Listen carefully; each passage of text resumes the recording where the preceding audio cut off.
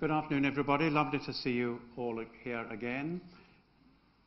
You may remember, those of you who were here last week, that I pointed out that the great bulk of Christian art from the early centuries that has survived is to be found under the streets of present-day Rome. And in those frescoes, the dominant image of Jesus is a wonder worker. And here you can see him performing some miracle, perhaps the miracle of the loaves. And we have to bear in mind that magic was a major part of the world, really until the 17th century, and certainly played a very, very major role at the stage in life history when the Christian church first grew up. And the Christian church wanted to assert that the power of God, the miracles of God, were far more significant and powerful than any magic by magicians. But they didn't scruple to use some of the magician's signs for Jesus. So if you lift over there, you can see the magician's wand. And this is another one. It's obviously Jesus raising the dead, which of course was very important in the catacombs, which was the place where the Christians were buried. And we have, again, the magician's wand. Christ, the wonder worker, one of the major images of Jesus at that time. You might also note that he looks, I think, there at Jesus without a beard. Jesus is also depicted in the catacombs as a teacher. There you see him surrounded by his friends.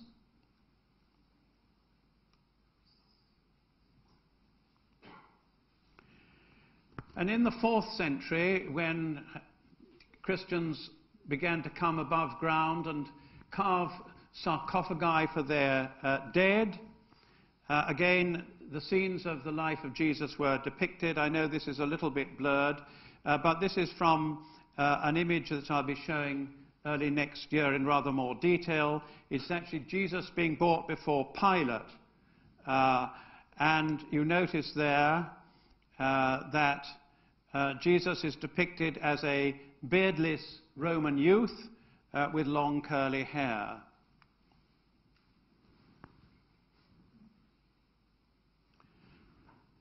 And again here, he's a Roman beardless youth. And this is one of the first evolution of images. It's called the traditio legis, the handing over of the law to Peter with Paul looking on.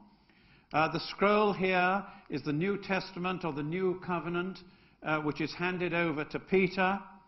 And of course, by the 2nd and 3rd centuries, quarters of the 4th century, the Bishop of Rome had become one of the most, or perhaps the most significant figure in Rome. And hence we get this kind of image of Jesus in his divine authority, as it were, giving authority to Peter and Paul.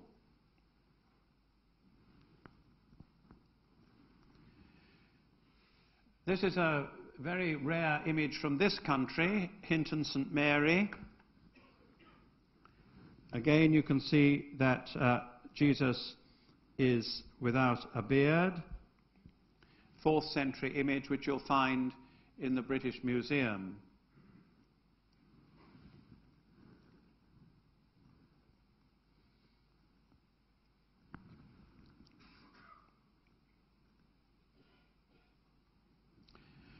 Now this is another image, early image, and here again is Jesus with his disciples, but you'll see here that he's got a beard.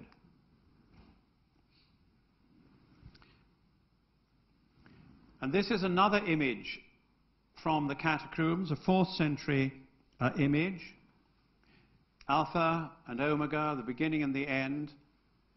Jesus very bearded there, and clearly reflecting some of the features of Jupiter, the chief of the Roman gods. Christian Church has taken over something of that iconography.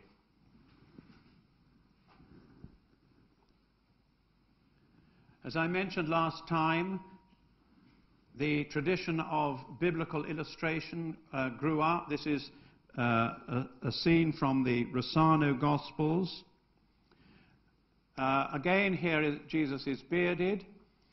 But this garb here, and riding side saddle on a donkey, many scholars believe this is depicting him as much as a philosopher as anything else.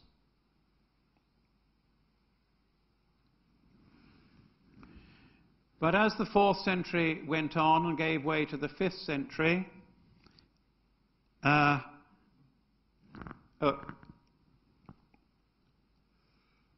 this has seemed to have got slightly out of sync. But this is the image of Jesus, which eventually became the definitive one.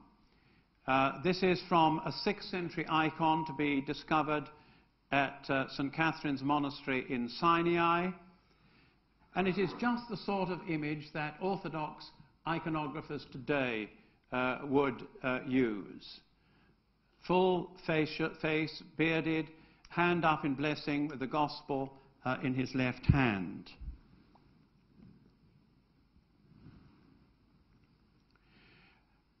As the 4th and 5th century went on, we get clearly greater emphasis upon the kingly and divine rule of Christ. Here is Christ sitting on his throne against a backdrop of Rome. This is in St. Pudenziana in Rome, dating from the year 400.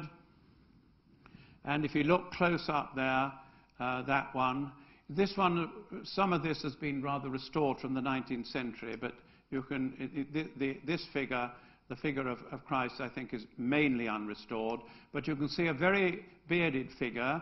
For a long time, Christian scholars believed that the imagery was basically kingly images, but more recently, at least some scholars have emphasized that it's less the features of the king that's been taken over, more the figures of divinity, particular the features of Jupiter, the king of the gods.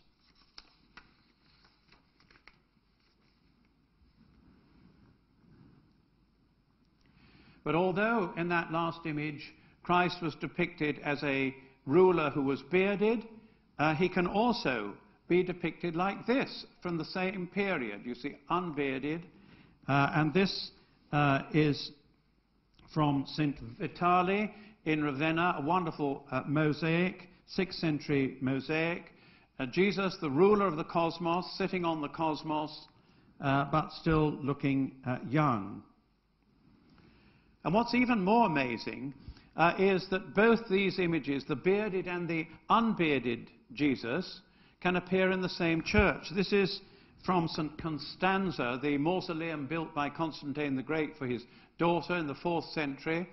And this is clearly a beardless Jesus.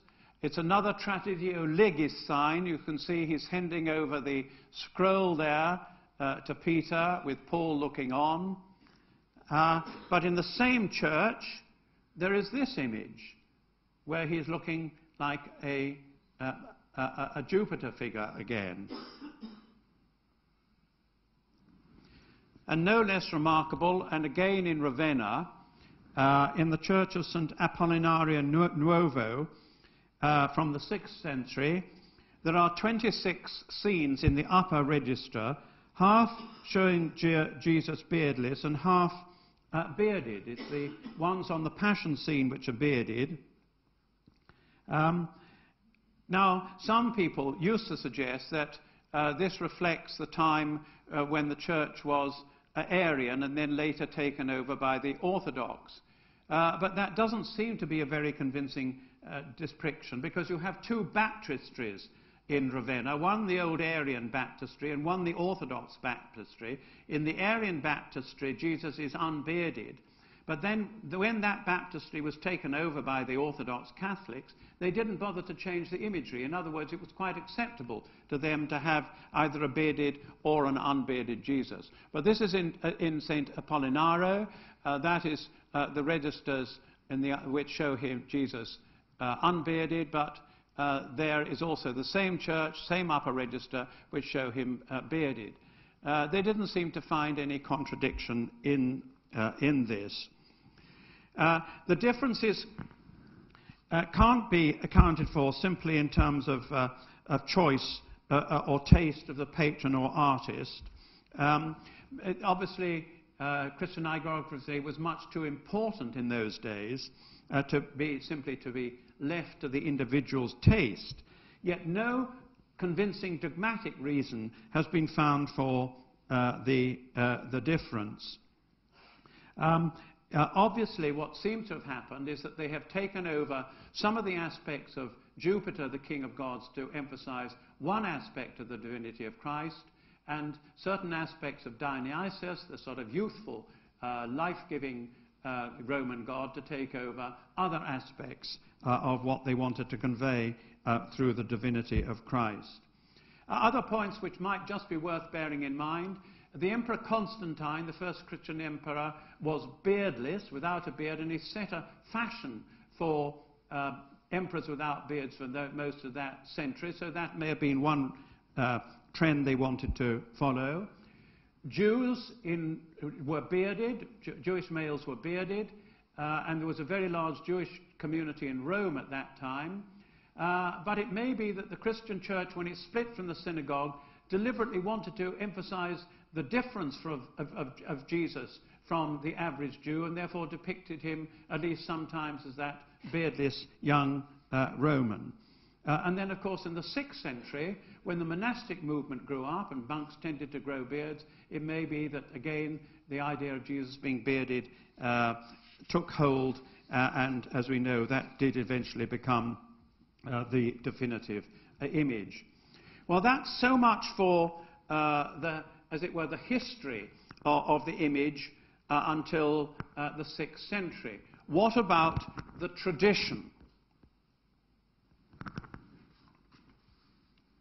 According to Eusebius, the 4th century church historian, King Akbar of Edessa, which is Urfa in southwest Turkey, received a letter from Jesus. And by the 6th century it was also believed that he'd received a towel with the image of Jesus miraculously printed on it to cure his illness. And this alleged image became very influential. And here we have a 10th century icon, which is in St. Catherine's Monastery, of King Akbar with the image of Jesus there on that towel, or that mandilion. There you can see the image of Jesus which King Akbar is holding up. And there is a later image of exactly the same kind. And until 1914, this was the image that Orthodox soldiers carried into battle. This face of Jesus on the towel, the mandilion, which it was believed was a direct impress on a towel which had been sent to King Akbar. Now, in the West, their equivalent to that was the Veronica with image. You perhaps know from the legend that as Jesus was on the way to the cross, Veronica wiped his face with a piece of cloth called a sudarium, and the tradition that this imprinted the face of Jesus on it dates from the 4th century, and the first copies we have are from the 14th century. Now this, as well as the Orthodox one, are called acheiropoieic, that is, images not made with hands. And the best one today of these images not made with hands, there are 3 basically ones: the Orthodox one, the Veronica one, and this one, which is the Turin shroud. and the carbon dating for that is 1260 to 1390. Now, it's very important to remember that Jesus has been depicted in a whole range of styles over the centuries. Here is the Book of Kells, where Jesus is looking very much like an Irishman, dating from the 8th century. Some of my favourite and most remarkable ones are the Catalan Majesties. There's a wonderful Museum of Catalan Art in Barcelona, if you ever go there. They've collected a lot of the best artwork from medieval Catalan churches, and this is a 12th century image of Jesus, Jesus in majesty, and there is a close-up of it. And, of course, we have some wonderful 12th century carvings, particularly from Germany. Many very, very fine medieval wood carvings. Now, when we get to this period, the 11th and 12th century, we're, of course, in the great period of cathedral building, first Romanesque and then Gothic. And as the pilgrims approach these cathedrals on the pilgrimage to Compostela, as they approached the great west door, they would have looked up, and on the tympanum, the great carved slab of stone over the west door, they would have seen a sign like this. Places like Autun, Vézelay, Moissac, Conques, and Chartres. And here is the tympanum at Conques, dating from the first quarter of the 12th century, which was on the pilgrimage route. It shows Christ as judge,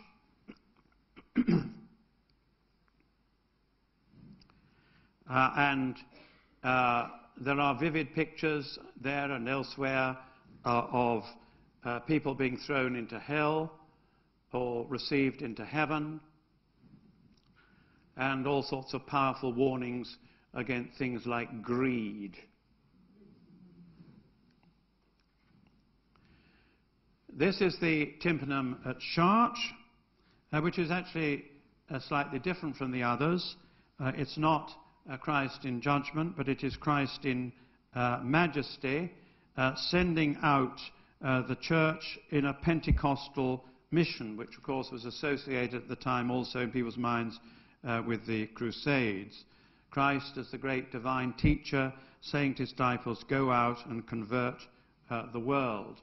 The unbelievers on this tympanum are shown as physically ugly. This dates from about 11th.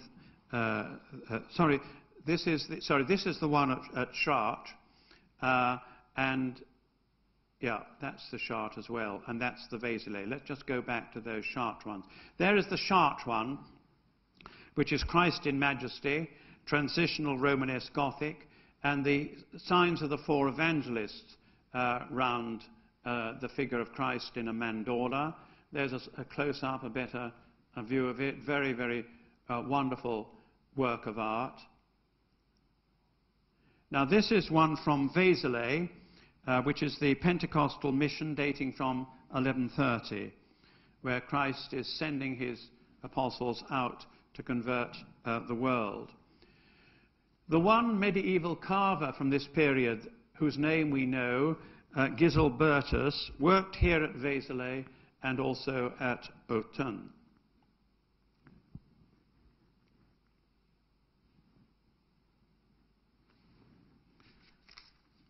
Now, during the medieval period, there was also a very great emphasis upon the suffering of Christ.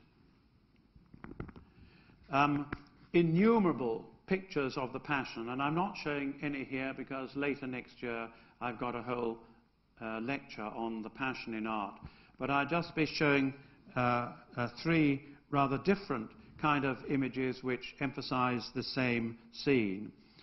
This is a scene known as the Man of Sorrows. And in this sort of late medieval period, sort of the 15th century, art ceased to be only for public consumption and came indoors into people's houses for an intimate personal devotion.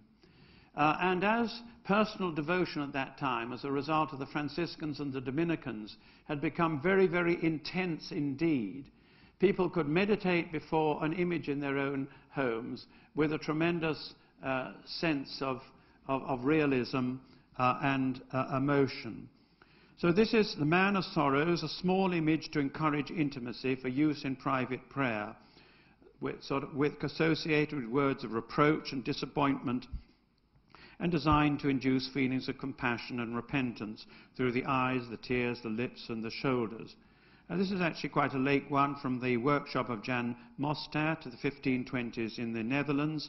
And it's also been influenced by a lay movement of spirituality called the Devotion Moderna, which encouraged intense emotional engagement amongst lay people. Now this is an even more unusual image, Christ with the cold stone. One of these appeared actually in the wonderful exhibition at the National Gallery a few years ago, called Seeing Salvation. This was an image of late Northern European medieval piety, about 1500, when they broke up the Passion in different parts to meditate on it. This scene is not in the Bible, but it sort of sums up the abyss of suffering which they saw Christ going through. And many texts would have come into the devotee's mind, especially Lamentations 1:12. O all ye that pass by, attend and see if there is any sorrow like my sorrow. So that's Christ to the cold stone, sitting there on the way to the cross. And here is another very unusual image, the soul contemplating the suffering of Christ. Very rare religious painting by Velázquez, rather later, 1620s. Of course, the flagellation of Jesus is mentioned in the Gospels, but it wasn't depicted in this kind of meditative way. And earlier the picture bore the title, O soul, have pity on me, for you have reduced me to this state. It was exhibited in London in 1884, and nobody could quite understand what it was about, and they couldn't quite find a title for it. So during this medieval period, as well as the great emphasis upon judgment and purgatory, which the pilgrim would have been highly aware of as they approached the church and looked up above the great west door, there was an equal emphasis upon Christ entering into the sin and sufferings of the world on behalf of humanity. But if we go back a little bit earlier into Italy, we of course have the early Renaissance, 13th and 14th century, where there was an emphasis upon the humanity of Christ, upon his gentleness, drew upon classical lines, and we have the beginnings of perspective. But I love the early Renaissance, as I suspect some of you do here, because it still has a lingering Byzantine feel to it, and this imparts a sense of spirituality. This, of course, is by Duccio from the end of the 13th, beginning of the 14th century. In Siena, there is this great Meister of the Virgin Mary. On the back of that, there are literally scores of little gospel scenes, of which this is one, the temptation of Jesus, very rare scene, now actually that one in New York. But still in Siena, this is Jesus washing the feet of the disciples. A great sense of humanity and feeling there.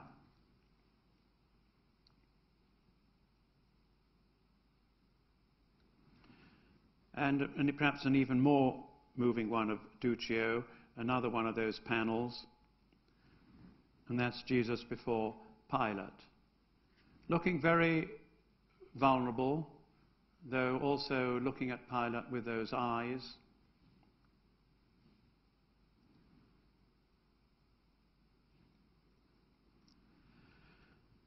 And of course, after Duccio, we have the wonderful Giotto from, again, the end of the 13th century and the first half of the 14th century.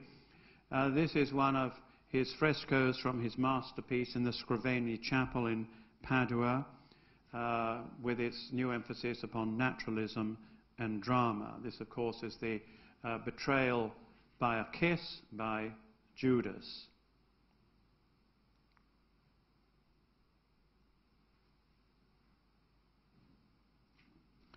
And this is a no less wonderful image, though I'm afraid I couldn't find a better reproduction of it than this. It doesn't really give its full force. But this is the Lamentation, where there's tremendous sense of feeling there.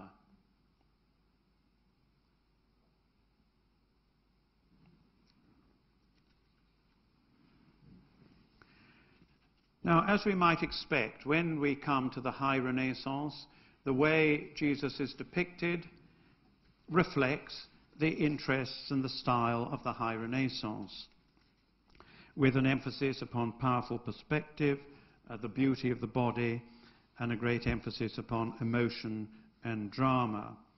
Here we have Mantegna from the 15th century, the dead body of Jesus, from a very, very unusual perspective, looking from the feet, as it were, towards the head, with the women weeping down, looking up one side.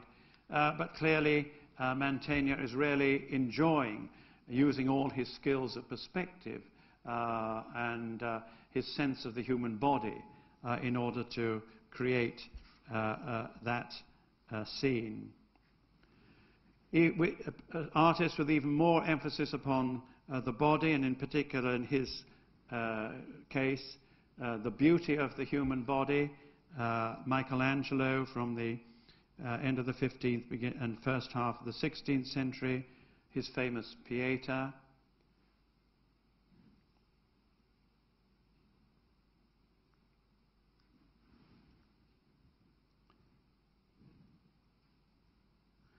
And his Nicodemus holding the dead body of Jesus. According to tradition, Nicodemus was meant to be a sculpture, and here Michelangelo has depicted himself as Nicodemus holding the dead body of Jesus. And again, a wonderful sense there of the glory and the beauty of the body of Jesus.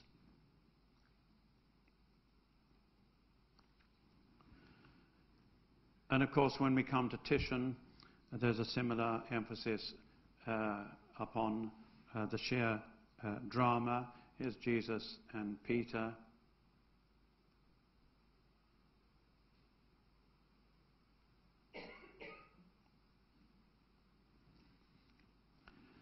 Now, when we come to the 17th century, again, in quite a lot of artists, with the sort of height of the Counter-Reformation, there was an even greater emphasis upon drama and the effects of light and dark, as we get with Caravaggio from the last half of the 16th and first half of the 17th century, Christ at the Column.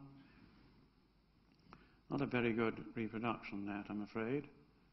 And perhaps no less or even more so, El Greco, again from the end of the 16th and beginning of the 17th century. You probably know that El Greco started as an icon painter, a Greek icon painter in Crete. His proper name is Domenikos Theotokopoulos, but was called simply the Greek, El Greco. And this is one of his versions of the cleansing of the temple, with all the emphasis upon the sheer drama and movement of the Counter-Reformation, which used drama a lot in order to convey Christian truth. But in contrast to that, you get a rather different emphasis in Northern Europe.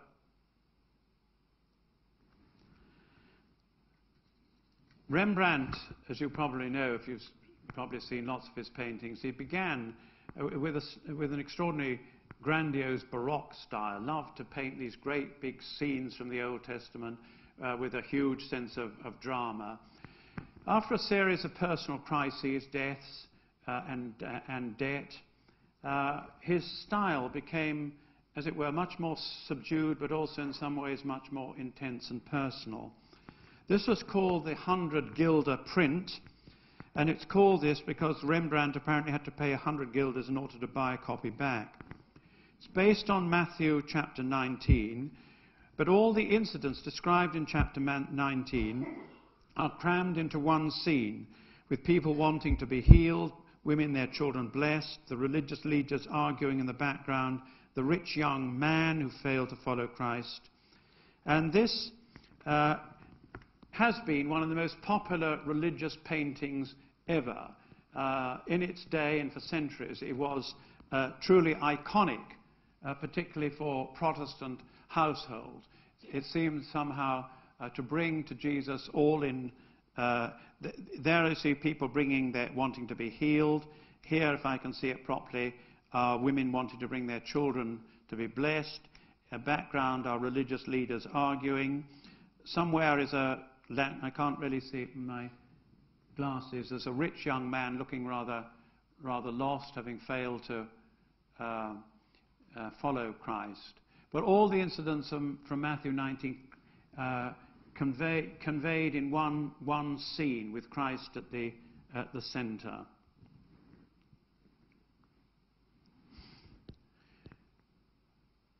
The 18th century was not a great time for religious painting. Wonderful time, of course, for portraits and landscapes.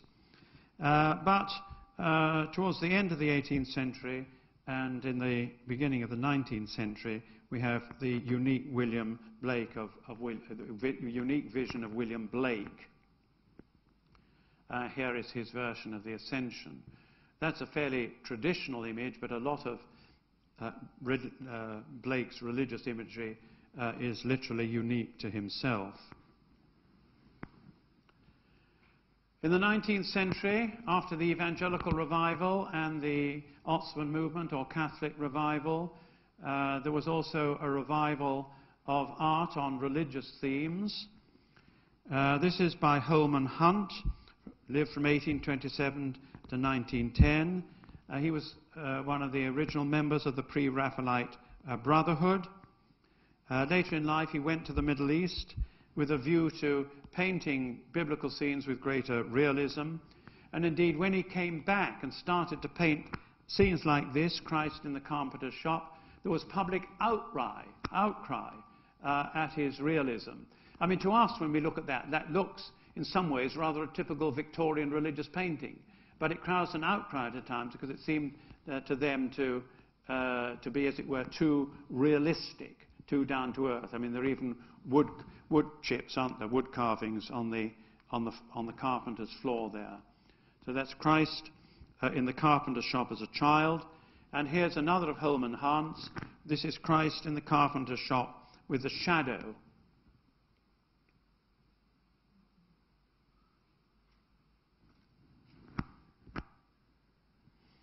And there's the shadow. And this is perhaps the most famous of all Victorian religious paintings. Like Rembrandt's 100 guilder print, it achieved iconic status by Holman Hunt. There's one version in Keble College, Oxford, and the other in St. Paul's Cathedral in London. It's Christ knocking on the door, which is an image we get from the book of Revelation, but it's actually called Christ, the light of the world. And the light is there, obviously, with the candle, but he's knocking on the door, which has got rather encrusted by weeds and of sinfulness there.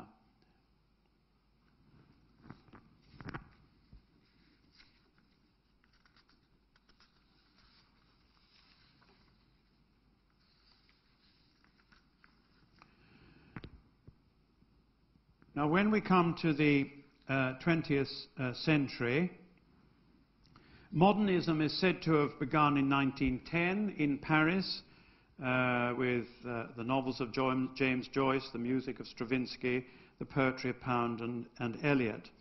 But I think that probably modernism in painting began a little bit before that, But certainly around that time, around in 1905, there began a movement called Die Brücke, the bridge, and Nolde, N-O-L-D-E, was for a short time a member of this group, a group which we tend now to refer to as German Expressionism. Nolde lived a long life, 1867 to 1956. He was brought up on a Danish farm which had been in his mother's family for 9 generations. His parents were deeply religious Frisian peasants, and religious themes occur in his paintings with a visionary sense that all nature was alive and demanded that he paint it. And you can see here Christ with the children, not a very usual scene in Christian art, but we get it in Northern Europe from about the 16th, 17th century, if my memory is correct, occasionally at least. And here is his version of Pentecost. And you can see that through the sort of vivid use of colour and the expressions, there's a certain sense of kind of not just force but almost violence there. More significant than Nolde as a religious painter in the 20th century was Rouault. Rouault, 1871 to 1958, as you might guess from his paintings, began as a stained glass maker. He had a severe nervous breakdown. He was a very devout Catholic. And he believed that under our spangled banners as human beings, we are in fact all clowns. And he very often painted clowns. He had a profound sense of pity for the suffering of every human soul and a sense of the suffering of Christ. And this is his face of Jesus in another of his paintings. On one of his paintings, he gives to the head of Christ some words from Pascal: Christ suffers until the end of time. But you can see this image also takes up the idea of Veronica's image, or if you like, the King Akbar's image of an image imprinted on a cloth or a towel. Chagall is about the same sort of time, very interesting figure, 1887 to 1985. He was Jewish from Russia, but there was quite a movement in Russia at the time of Jewish artists who were very interested in Jesus as a figure to paint. And Chagall painted a number of paintings with a figure of Jesus in it. And here, this is an extraordinary painting in a way, because it's the story, it's the painting of the crossing of the Red Sea. But God's, instead of being depicted, as it were, in a Hebrew way, is depicted very much in a Christian form there.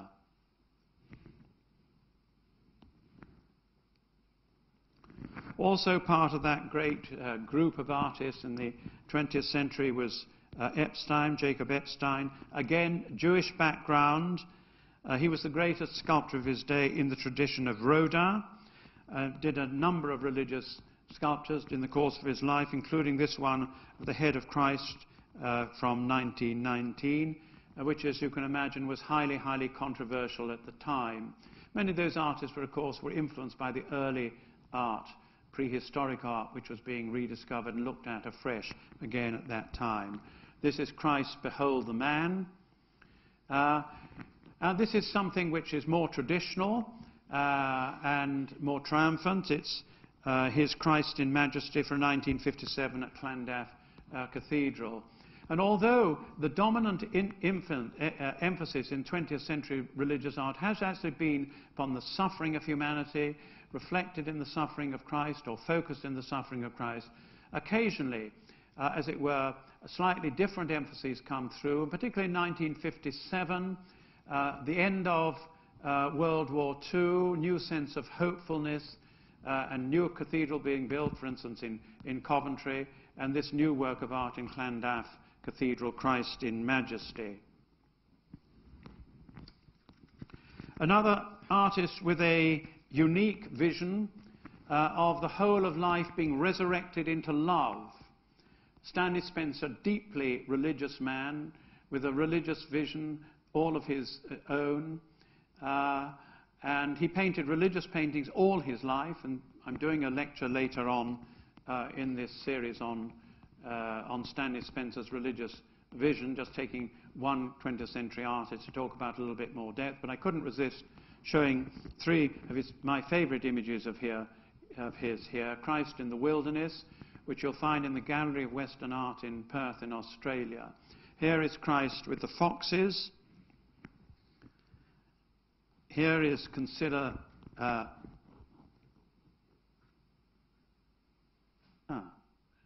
one, I must have, no, I'm just, and here is my favourite one of all, which is the scorpion.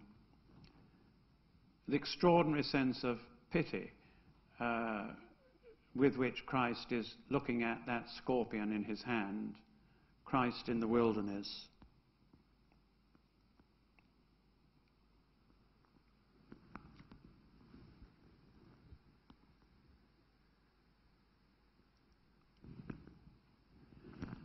Here is one of my favourite recent artists who painted on Christian themes, Norman Adams, who died in 2005. And in a little church in Manchester, St Mary's, called the Hidden Gem, we have a series of Stations of the Cross by him, of which this is one. This is station 9 or 10, I can't remember which, in which, of course, there is a tremendous sense of the suffering of Christ depicted in that extraordinarily powerful way. Norman Adams considered this series of Stations of the Cross as the greatest work of his life.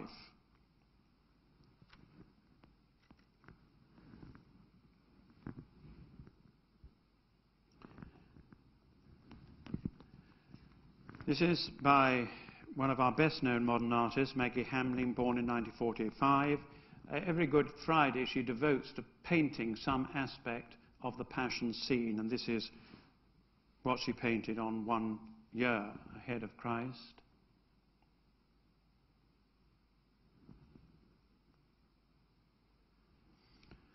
I'm afraid with all these periods, of course, I can only give you a taster, because I'm doing a panoramic view of Jesus in art.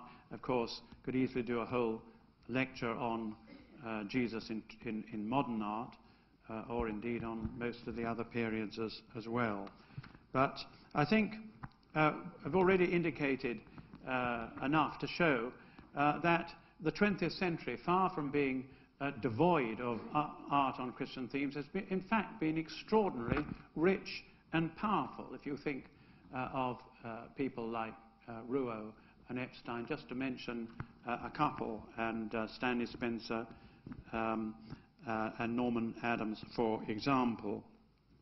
What's also very interesting about our own time is that although there are a good number of actually practicing Christians who are painting and sculpting, some of the best-known names in the modern art world, although they don't regard themselves, at least not in public, as believing Christians, nevertheless don't seem to be able to avoid Christian themes in their work. I mean, Damien Hirst is one. Many of his works of art seem to reflect in some way secular version of Christian themes.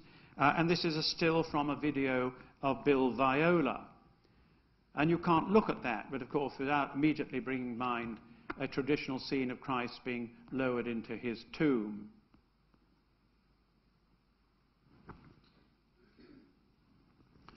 And finally, before we open up into some general discussion, it's very important to remember always the huge range of cultures in which Jesus has been depicted. He's been depicted in Aboriginal art, here Christ carrying his cross.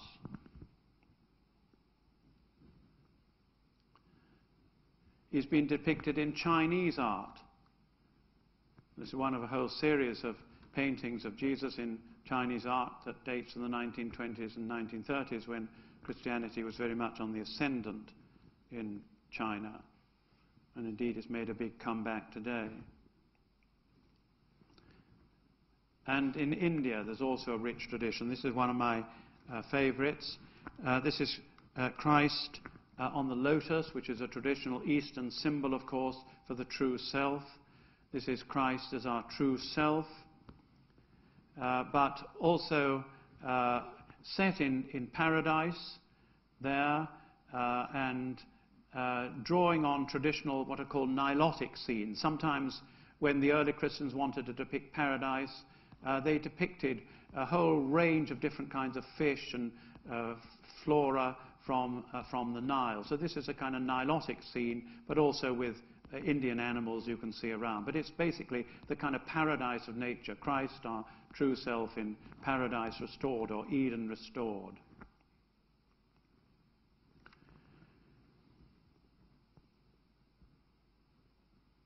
So I think that's enough to get a bit of a discussion going. I'm very happy now to take any points people want to make, or any questions that people would like to ask.